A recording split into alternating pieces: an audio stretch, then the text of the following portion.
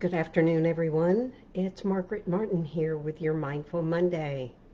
Yes, we're trucking along in May, and in May, our theme is LinkedIn tips. And if you've been following along, you've seen we've covered several different sections of your LinkedIn profile and how you can improve what you are putting in there. From your headline, of course, the picture that goes without saying, and but it sometimes needs to be said that it needs to be more professional. So take that tip and make sure you get something done to update your profile. In the meantime, I have a special offer, and I'm going to put it out there. It's just for college grads, and it starts today through June 30th, and I'm giving 1/3 off my resume and LinkedIn services.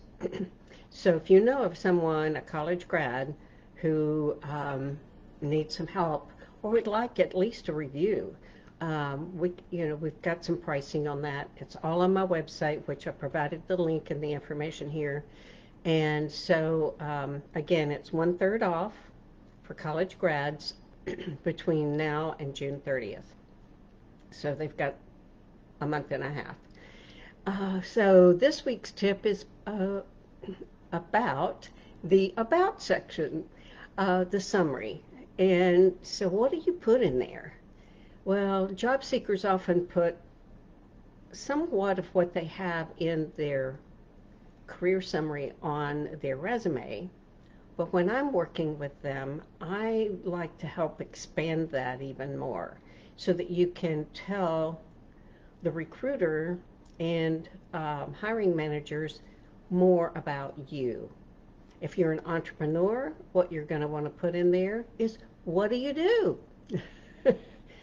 You know, do you, to expand what your services are. Or business owner, tell us about your business, tell us about your products. How can we get them? One of the biggest fails that people have that are business owners is they put a call to action, but no contact information. Really? So here's what I suggest. You don't want someone to just go look at your summary and then have to scroll back to the top, click on the contact information, and hope that you've provided the correct information in there so that someone can get to you. So instead of doing all of those extra steps, why don't you just put the contact information at the bottom? I tell job seekers to do that all the time, because why do you want a recruiter to have to take extra steps? They can copy and paste your email address really quickly right from there, or your phone number's in there. They can give you a call. Don't make people take extra steps. When they've taken enough time to scroll all the way through and read all the way through your About section so they know who you are and what you do, make it easy for them. Make it really easy for them that they can find the information they need. So in the meantime, if you are one of those people that might want a review of your LinkedIn profile, contact me. Information is, if it's not in the chat, it will be in the chat very shortly. So you can always direct message me, and then we can set up a time for resume review or LinkedIn review, whichever you prefer. And just a quick note, just last week I decided it was time to review my resume. So I have a longer CV that's about 3 pages, but if I were job searching, it would need to be down to 2 pages.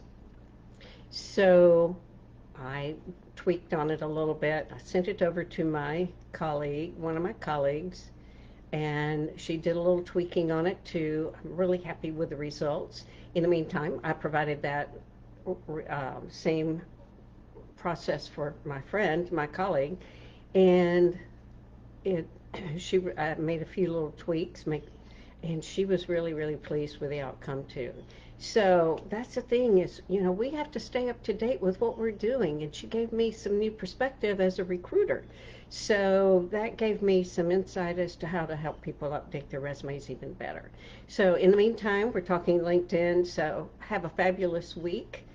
If you need help tweaking, go back and listen to the videos on Mindful Monday here in my Facebook group or on the YouTube channel. Hope you have an awesome week. Thanks for watching. Bye now.